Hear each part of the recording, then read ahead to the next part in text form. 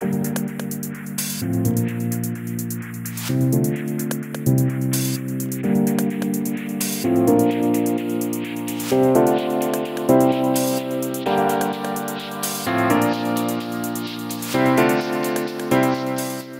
morning to you. Today is the second attempt at getting 21 Pilots tickets. We were so close yesterday like this. I've not bought many tickets in my life, especially for concerts that go and sell out very, very quickly. And we didn't quite sort it out in time. So I got my opportunity to buy seats. I then clicked out to try and get better seats without realising they were giving me the best seats on offer. And by the time I went back in, they were completely sold out. The initial release. So they're releasing some more this morning in about an hour and a half. We are heading up to town where there is some decent Wi-Fi and decent connections on the internet, so we can have another crack at it today. And then if we don't get it today, we've got another chance tomorrow, another chance on Friday.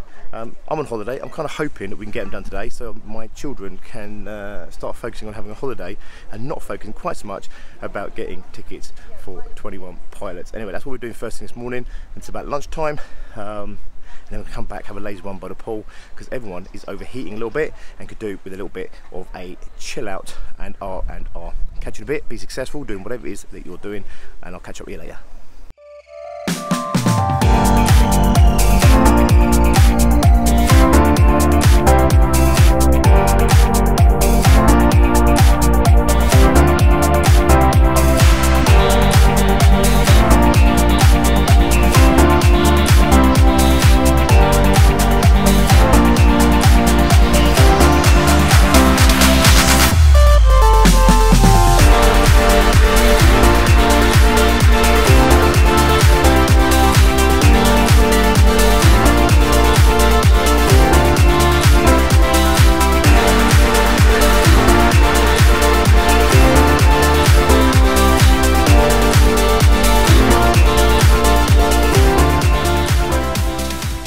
Okay, so X marks the spot. I'm standing right in the centre of this amphitheatre, and I don't know if the microphone's picking it up or not, but there is a lot of reverb coming back, echoing back at me, because of course that's exactly how amplification works, exactly how amphitheatres work and how they were designed. Anyway, here's the interesting thing I want to talk to you about.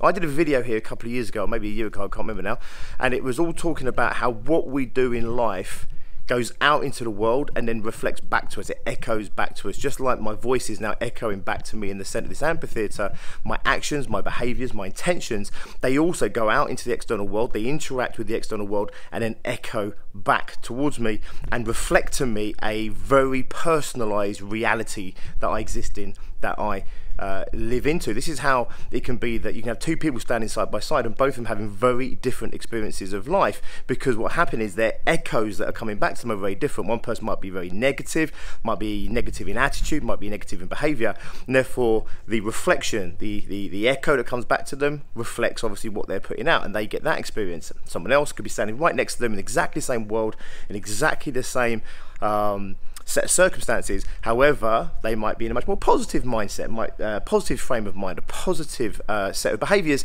and it reflects back and it echoes back in that way. So I did that little vlog a year or two ago, and I'm standing here now getting the echo. If I turn my back to it, maybe you'll get a sense of the echo that's coming back.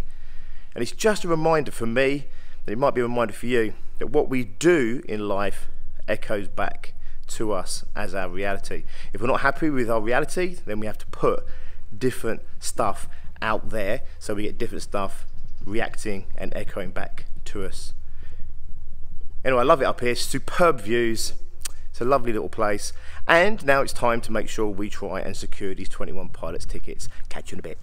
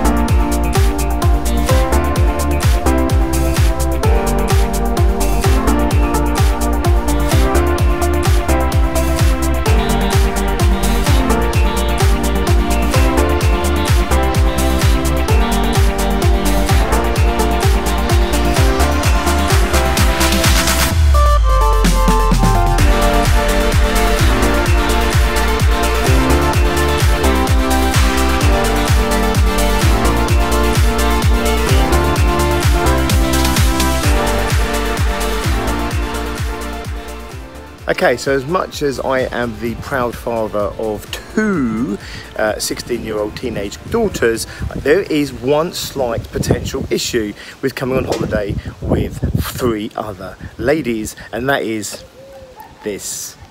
We're sitting here in the sweltering heat. It must be about 100 inside there because all 3 of them suddenly needed an emergency pedicure. So we currently have had Livia in the seat. We've now got Georgia in the hot seat, and then Tracy is due after that. So yeah, I'm in there literally sweating my everything's off, waiting for the 3 ladies of my life to get pampered, because apparently it was literally an emergency.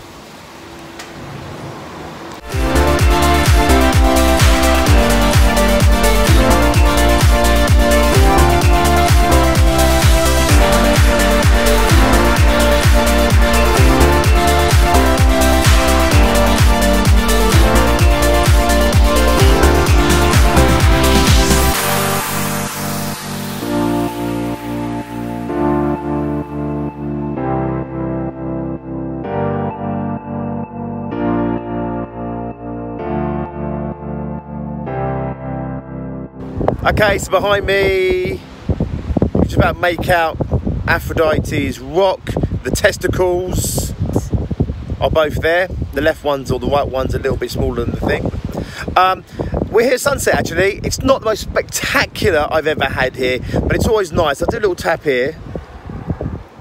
Not bad.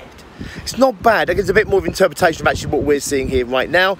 Now, I did a video here towards the end of summer last year, or beginning of autumn last year actually, and the background, the sunset, was absolutely spectacular. So I'm going to drop that video in here to share with you, because that was actually way more spectacular than what we've got here right now, and I think it's worth sharing and everything else. We're all heading off to Paphos, because we're going to go and have the only tuna fish that I've managed to find on this entire island ever, which is one particular restaurant in Paphos harbour. So we're heading there tonight. It's about 20 minutes up the road. Hope you're having an awesome one. We'll catch you in a little bit. Dogs. Today I want to do nothing more than share with you the amazing spectacle that's going on behind me right now. Now, you can't see it right now because of the nature of Apple's algorithms. It's trying to put me in as much light as possible. However, I will just give it a little bit of a tap over there, and you'll start to get a glimpse of what's actually going on. And I think it's just absolutely stunning.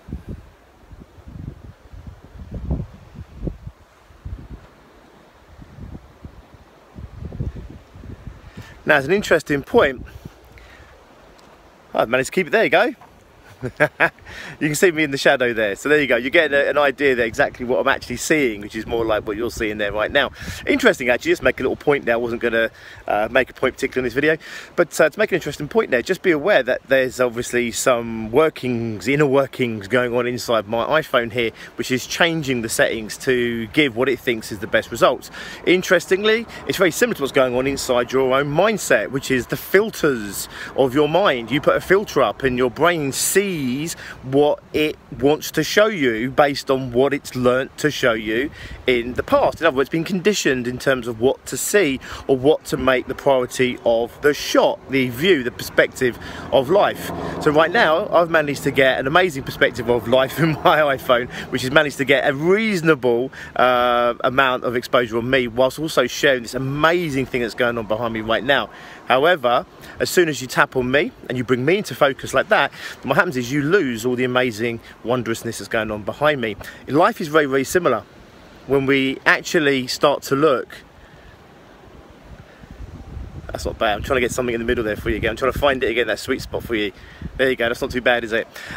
When we look at anything, we observe life, we observe ourselves, we observe the world around us and everything else. We do something very, very similar. We hone in on what we think is the most important part, and we'll bring that into focus, and the rest of the amazing world kind of fades into the background. So it's a bit of a metaphor here for you today. I wasn't actually going to share a message particularly. I just wanted to share that amazing thing going on behind me. However, the way my brain works, I saw the metaphor going on right there. So we look around at life, what happens is our brain tunes in and we focus on the salient parts. What we've learnt are the salient parts of life in terms of how we should view life, how we should view ourselves and everything else. And actually all that amazing wondrousness in the background can sometimes blur out into the background. We literally just don't see it. So actually in life, sometimes what we've got to do, we've got to start learning to see stuff again, because if we can't see what's out there, then there is no potential out there for us. There's no possibility out there for us. If we can start to retrain ourselves to actually see some of the stuff that we've been trained not to see, then we're in a world of possibility. Anyway, I'm going to leave you with that just for a couple of moments. I'm going to watch it completely tip down, but it's absolutely stunning. And I think it serves as an amazing metaphor as well.